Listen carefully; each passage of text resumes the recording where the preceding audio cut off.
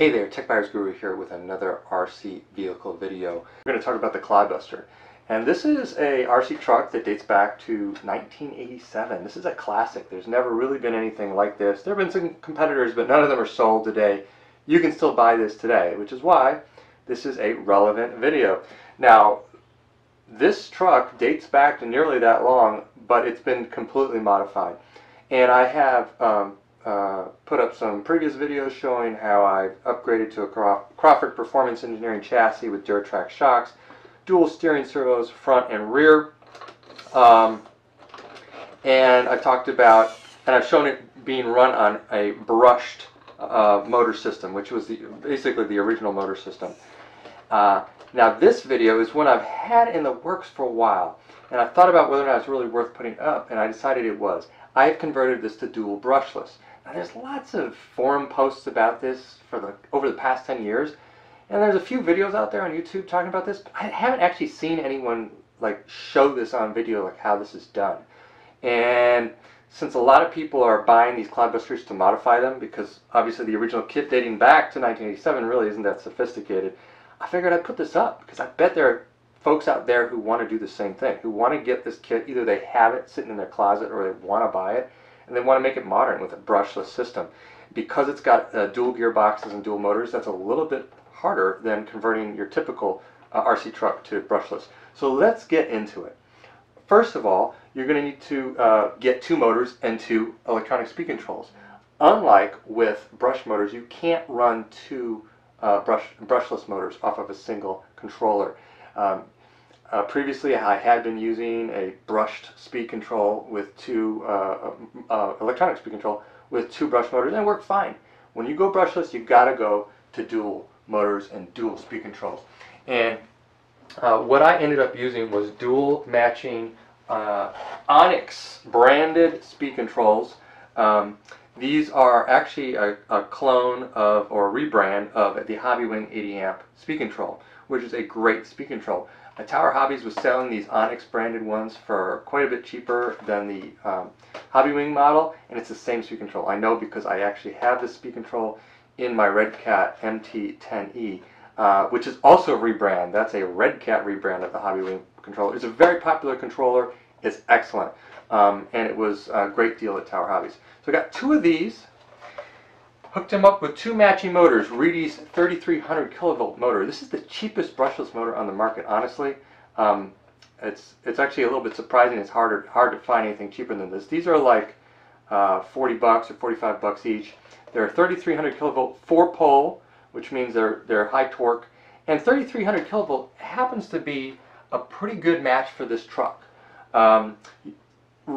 People who race these competitively go to much higher kilovolt, but what that means is you basically, it's a little bit harder to control, and if you're just bashing around your yard or in the street, you really don't want to have such a high kilovolt rating, because really it can do damage to the truck. And as I'll show in a running video, this is plenty fast, and I'm running on 2S with two of these 3300 kilovolt Reedy motors. And I should also mention that I got those at Tower Hobbies, although you can get them pretty much anywhere. But make sure you get the 4-pole model, the SL4. They also have the original 2-pole model that they use in trucks like their RC10T Ready Run. That's a different motor. I actually have that too, and actually originally I thought it was the same, but it's not. The way you can know is, I'm going to show you, this truck has, these motors have kind of a ribbed exterior, a heatsink material. That's how you know that it's an SL4. The SL2, or the 2-pole version, actually just has a smooth cam. Okay, other thing I want to show you, of course, is how do you hook up two speed controls to a single battery.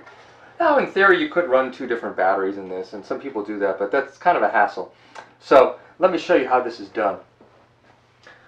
There is an adapter, very inexpensive. I got this, again, I think from Tower Hobbies, and this is maybe a Great Plains model. It's pre-wired, and you can see that it has two outputs. They go to the two speed controls, and I just have one battery here. You can see I'm going to connect the battery, and it's as simple as hooking up any other battery. So now I don't have to worry about, do I have both my batteries plugged in or whatever. I just use this one battery. Now the interesting thing about this is, having two speed controls means I have two power buttons, on-off buttons. Now, there may be a different way to do this, but basically the way this works out when I have them wired together, I have a Y harness in here, a simple servo Y harness I'm using to hook up these two speed controls. You can use either power button and it turns on both speed controls. That doesn't mean, however, you got to use the same power button to turn it off. If I go over to the other side and turn on the other speed control, it basically doesn't do anything different, and I can't shut off the system from that speed control. So it's actually kind of a convenience thing. I can turn on the truck from either side. I just need to turn it off from the same side to turn it on. So in here I've got my tiny little Futaba receiver taped to the side there, and out of there is a Y harness that goes to the two speed controls. You can see them taped down to the deck of the Clodbuster in here. And the Y harness is actually in this bundle. So I'm not going to take it out, but it's a simple servo Y harness. So the parts you need are, to go dual brushless, are two speed controls, two motors, the kind of the Y harness or the splitter for the battery, a Y harness for your connection to the receiver. One other thing I added to this, because I was going brushless, was I added Robinson Racing 32 pitch pinions rather than the original 32 pitch pinions that were probably not as durable. The other thing that I should mention is, while you can use that Y harness for the speed controls, don't do that for your servos. Get a good 3-channel radio. I've got a 3PV here from Futaba. You want to be able to set up your front and rear steering separately, because you probably want to dial in more steering for the front than in for the rear. You may need to center them differently, because maybe one needs a little bit of a trim to the left, one needs trim to the right. You don't want to use a Y harness for your servos. It'll be a mess in terms of steering.